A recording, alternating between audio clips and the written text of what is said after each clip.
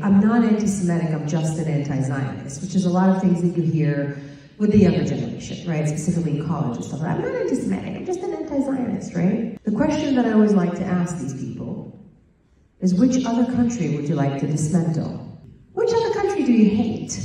Because if you are a person that hates borders, generally speaking, like you just want to dismantle every country and every state in the world, you don't want Mexico to exist, you don't want Europe to, whatever, then it's fine. But if you're obsessed with dismantling one country, and one country only, and that country also happens to be Jewish, there's a name for that. It's called anti-Semitism.